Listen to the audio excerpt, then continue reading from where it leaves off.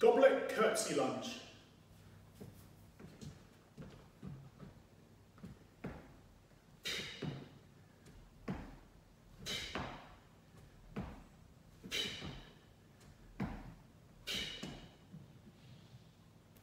So from this position here, I'm holding my goblet weight. My feet are hip distance apart. I start my squat, bending at my knees and lowering my hips. I take my moving leg behind me, but I check that my front knee stays pointing forward. Drop into my curtsy, my head is up, my chest is up. Stand back up nice and strong. So I create an internal rotation through one hip and an external through the other.